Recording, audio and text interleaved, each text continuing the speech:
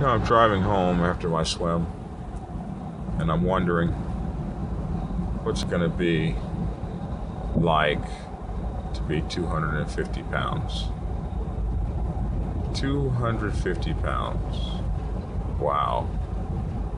I can't even imagine me at 250 pounds. I look forward to it. I don't know what the first thing I'm going to do when I get 250 pounds is. Probably order a double, triple, quadruple cheeseburger. Yeah. But my goal is to be 250 pounds by April the 4th. My birthday. I'll be 51 years old. That'd be one heck of an accomplishment for my 51st birthday. And my goal is to have no stomach at all. And when I say no stomach, I mean no stomach at all. Sticking out, bulging.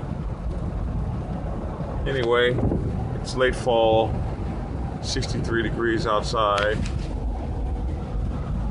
and I'm tired. It's 11:30 at night. I had a good swim.